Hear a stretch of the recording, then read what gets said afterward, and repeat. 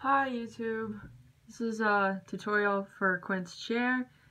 You can check out my full Orca build, but this is just the individual chair for Quint. Alright, first things first, you're going to need these parts.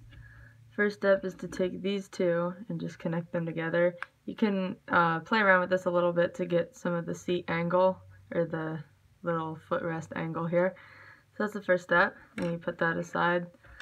Next step is to grab this rotating base and then place these two pieces on it, like that. And then you're gonna take this and then put this piece in the front, so it looks like that. Then you can place the chair on and the arms, like this. And then the last part is just attaching the fishing rod. So this piece goes on upside down, so it's like a little bucket, and this piece goes over to make it look better, like that. And there you have it. So that's the complete tutorial for Quint's chair build.